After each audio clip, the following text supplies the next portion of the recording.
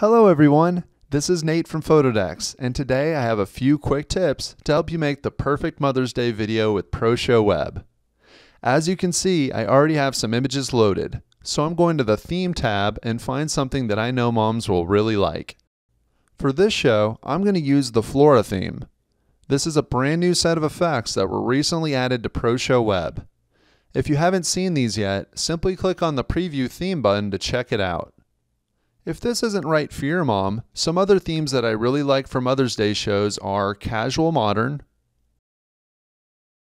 Family Tree, New Baby, and Storyteller. Once you have a theme that you really like, click the Apply Theme button and let's go to the Imagery tab.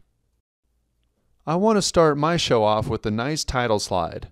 So down here in the Imagery Tools tab, I'm going to select Add Text. Over in the text box, I'll type in my message to Mom.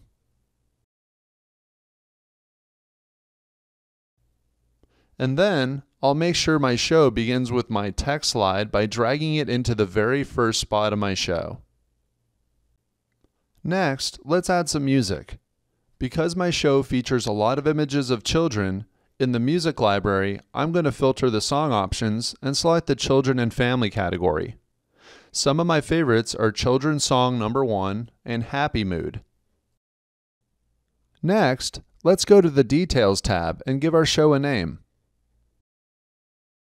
For the mood of my show, I'm going to choose the Auto option. This will make sure my photos and music end at the same time. To make sure your poster image really celebrates Mom, simply click on here and choose a picture from your computer. All we have to do now is click the Watch tab and build our Mother's Day video.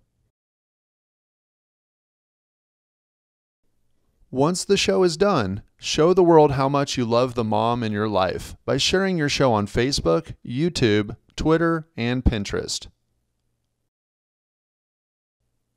And thank you all for watching. Be sure to check out our other training videos on our YouTube channel or visit our blog for helpful tips and tricks about creating slideshows with ProShow.